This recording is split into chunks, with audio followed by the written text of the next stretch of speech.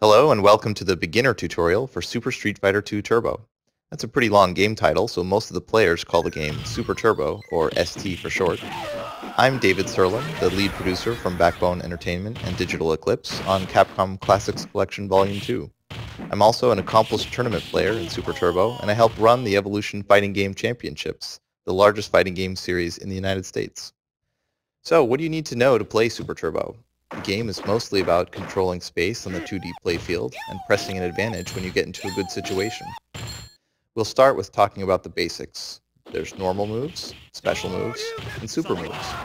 We'll also cover the importance of throws and throw escapes, or throw softens as they're also known. And finally, I'll tell you how to pick some of the secret characters. There's actually 17 secret characters in this game, and I'll show you how to pick the best 2. Controlling space. Street Fighter 2 has a 2D playfield with no sidestepping, so controlling space in the playfield really limits the opponent's ability to move and attack. They've got to figure out a way to get around fireballs, for example. Let's look at the game with some rectangles overlaid to see which space is being controlled.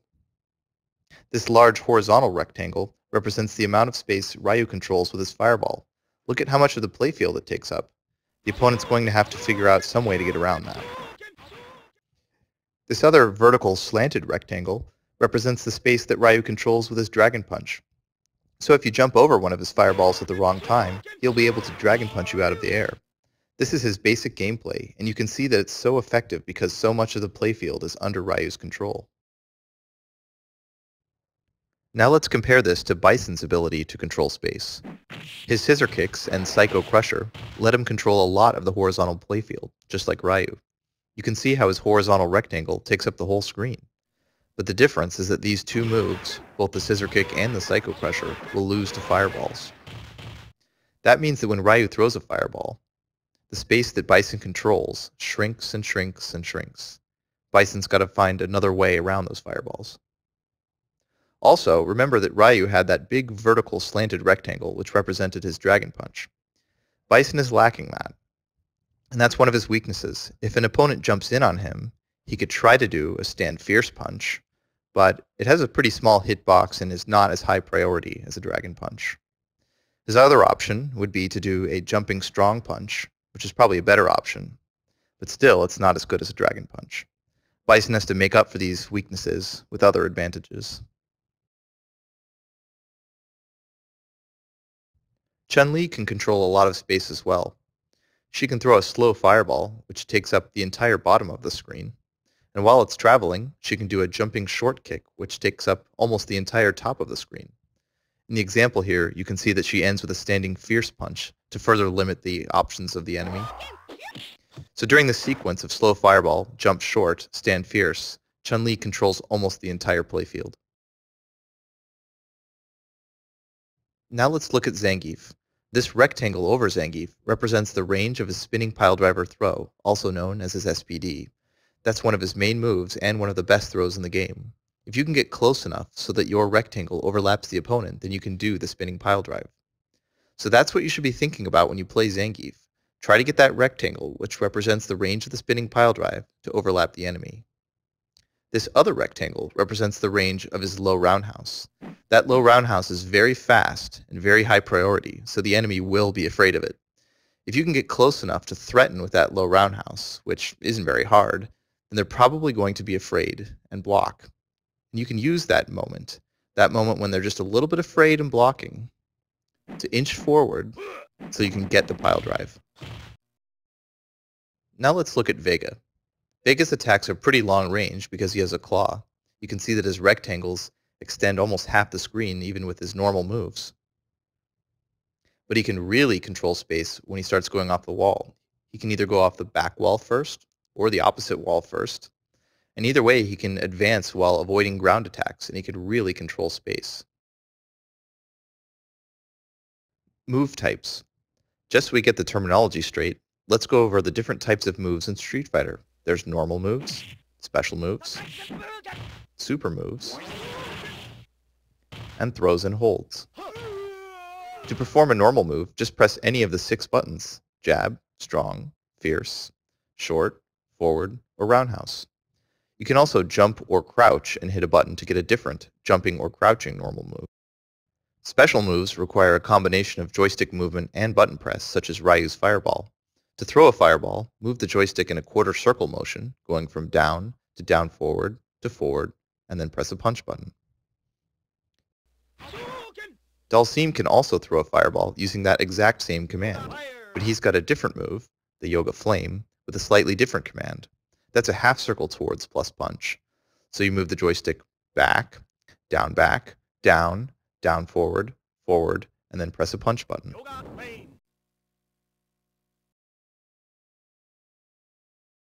Guile's Sonic Boom has an even different motion. You've got to hold the joystick in one of the back positions, such as straight back or diagonally down and back. You hold it there for about 1 second, and then you go towards and press a punch button. Special moves usually have strong properties that normal moves don't. For example, Dragon Punches, Honda's Headbutt, and Balrog's Buffalo Headbutt are all invulnerable when they start. Projectiles like Ken and Ryu's Fireballs, Guile's Sonic Boom, or Sagat's Tiger Shots aren't invulnerable, but they do control a lot of space. Other moves such as Honda's Flying Butt, Beilong's Flying Kicks, or Vega's Wall Dive allow you to move forward while avoiding ground attacks. Most special moves do block damage also. That means that even if the opponent successfully blocks, he'll still take a little bit of damage. Super moves are even more powerful moves with even better invulnerability. Each character has only one super move in this game, and it can only be performed when the super meter is full. Super moves usually require you to input the motion of a special move 2 times very quickly and then press a button. For example, Ryu's Super Fireball is performed by doing 2 quarter circle motions with the joystick. In other words, you move the stick from down to down forward, forward, then down again, down forward, forward, and then press punch. You'll have to do the motion very quickly. Super moves can really change the match, not only because they allow for big damage comebacks, but also because they let your character overcome some of his weaknesses. Here you can see Ryu throwing a lot of fireballs against Sagat, and it's a very difficult fight for Ryu. But once he gets his super charged, he's able to throw a super fireball through Sagat's fireballs. Here you can see Balrog having a tough time against Sagat's fireballs as well.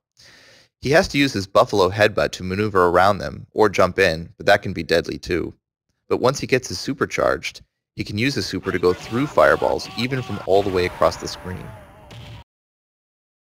Here we see Bison fighting against Zangief. Bison doesn't have any invulnerable moves except for a super, so if Zangief uses his Jump Fierce Splash over and over against Bison in the corner, it can actually be pretty difficult to get out of.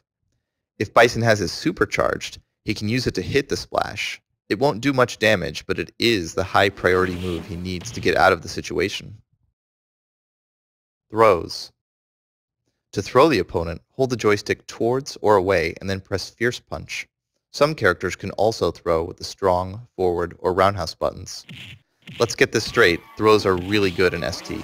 They have pretty good range, they do good damage, and they can be very hard to avoid sometimes, even when you know they're coming. The good news is that you can soften a throw to reduce the damage you would take by half. To soften a throw, you must execute your own throw within 13 frames of you getting thrown. That means that within 13/60ths of a second after you get thrown, you must hold left or right on the joystick or D-pad, and then press strong, fierce, forward, or roundhouse. There's a couple of things you can't soften. You can't soften the damage from special throws, such as Zangief's Pile Drive or T-Hawk's Cyclone, or Vega's off-the-wall throw. You also cannot soften holds, such as Dalsim's Noogie or Blanca's Bite. You can wiggle the joystick and press the buttons rapidly to get out of these holds quicker, though. Before I move on, I just want to emphasize again that throws are a very big part of this game, because they can be so hard to get out of. Let's look at these really dangerous examples. Here you can see Zangief doing stand short into a spinning pile drive. And here you can see Balrog doing his headbutt over and over to Bison. These are both very difficult situations to get out of. Picking secret characters. At first glance, there are 16 characters in Super Turbo, but each of these characters has an alternate version. These alternate versions are from Super Street Fighter II, the version just before Super Street Fighter II Turbo. They are usually referred to as the super versions of the characters, or the old versions. The old characters don't have super meters, so they can't perform super moves. They also cannot soften throws when they get thrown, which means they will always take full damage from throws. In exchange for these drawbacks, the old characters have minor advantages such as slightly faster movement or moves. Most old characters aren't worth bothering with though.